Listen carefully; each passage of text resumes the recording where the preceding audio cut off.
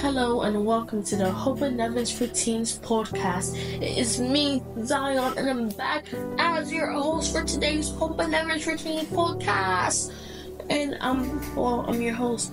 And the topic for today is fan your strengths. Let us pray. Father, we thank you for everything you've done for us. We thank you for who you are, all you mean to us. We thank you that you are God. Thank you that no man on this earth is God or will ever be God unless this earth and all the people on it will be doomed to damnation.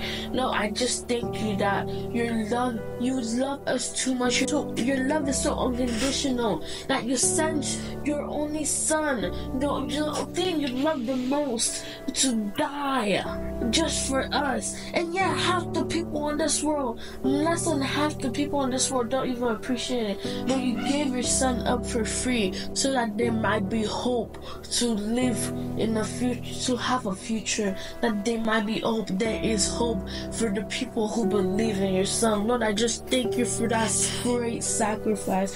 Lord, I ask that you give us the grace and boldness to talk about the word, to preach about the word, oh God. I ask that you bless us and touch our lips and give us tongues of fire to be able to preach and to talk about the gospel. Spread the gospel out to people who need it, to people so you won't be alone, oh God. I know you can never be alone, but so your sacrifice, the sacrifice of your son, wouldn't be useless, wouldn't be.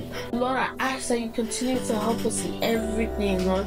In Jesus' name, amen. Once again, the topic is fan your strengths. The memory verse is taken from Philippians chapter 4 verse 13, and it says, I can do all things through Christ which strengthens me.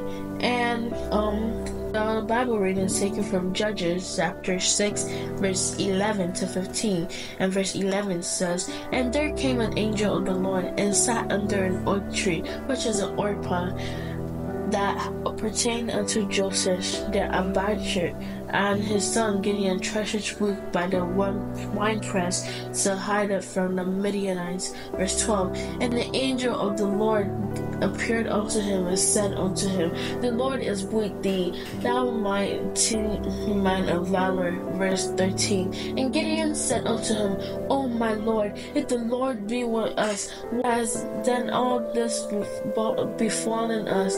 And where be all his miracles which our fathers told us about, saying, Did not the Lord bring us up out of Egypt? But now the Lord has forsaken us and delivered us into the hands of the Midianites. Verse 14, And the Lord looked upon them and said, Go in this thy might, thou shalt save Israel from the hands of the Midianites. Have I not sent thee? Verse 15, And he said unto him, O my Lord, wherewith shall I save Israel? Behold, my family is poor in Manasseh, and I am the least in my father's house. Well, actually, guys, we actually have a confession, a daily confession, and it says, Be a vessel of evangelism and share these life-changing messages, prayers, declaration with the people around it, like I was saying before.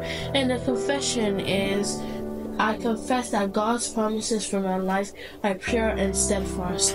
I patiently await the manifestation of his promises, for he who promised is faithful. In the mighty name of Jesus, amen. If you needed to listen to or read the daily confession, you can always go back to the webpage for April 29, 2024, or you can just replay that segment I just read. The message is written in Daddy Gio's point of view, because it was the Holy Spirit who inspired Daddy Gio to write the whole Open Evans Routine series. Now, the teens, the parents, adults, babies, toddlers, do anything, and that's just a small part. Now, with the power of the Holy Spirit, you can achieve.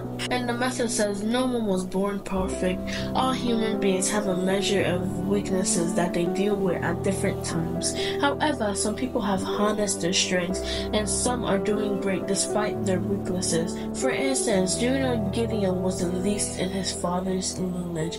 And this is an interjection. The least, meaning like he was the last born that if if his father was to die, that Gideon will be the last person to ever get that blessing of birthright from his father.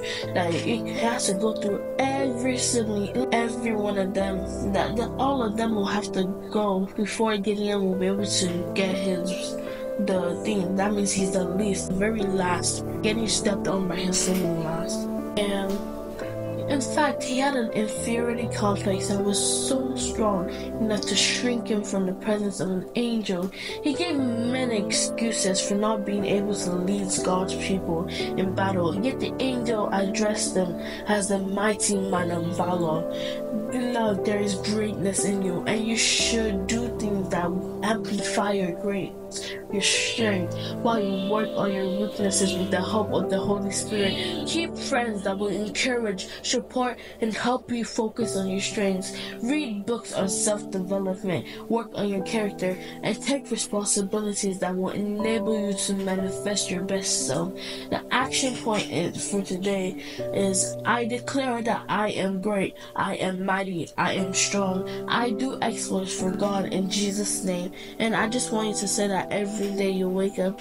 I am great, I am mighty, I am strong, I do exploits for God in Jesus' name. Amen. If you enjoyed this podcast, make sure you share so your friends and family will be blessed. Make sure you go back to the page and actually read, meditate, let the Holy Spirit speak to you. And bye. God bless you.